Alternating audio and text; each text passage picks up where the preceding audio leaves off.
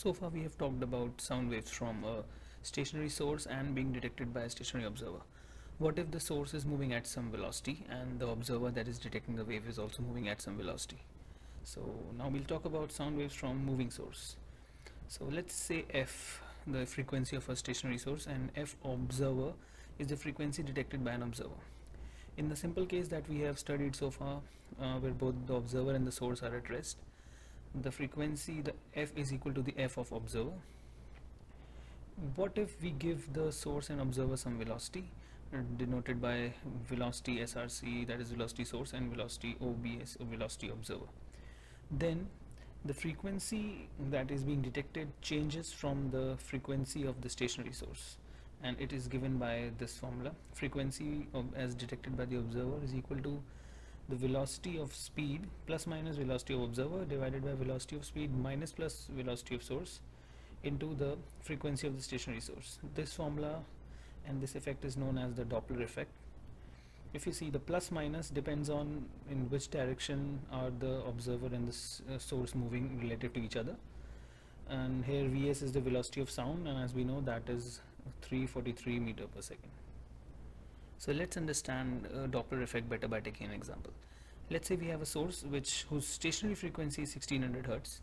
So we know the velocity of sound in air, it's 343 meter per second. And let's say there is an observer who is moving at 28 meters per second.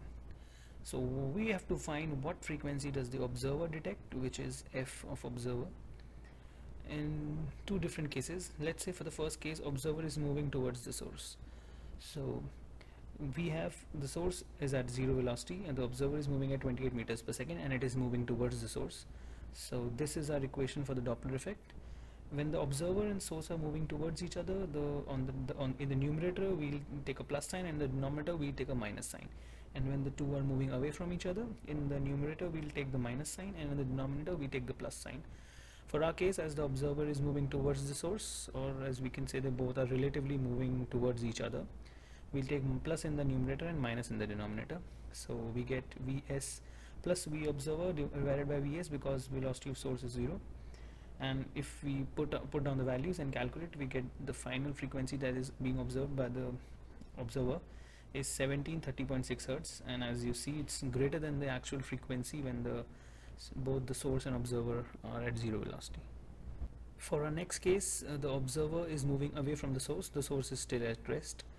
So our Doppler equation becomes this, because as they are moving away from each other relatively, we'll take minus in the numerator and plus in the denominator, and as the V of source is 0, so we are just left with velocity of speed in the denominator, and we'll plug in the values and we'll see that the final frequency is 1469.4 Hertz, which is less than the actual frequency in the stationary case.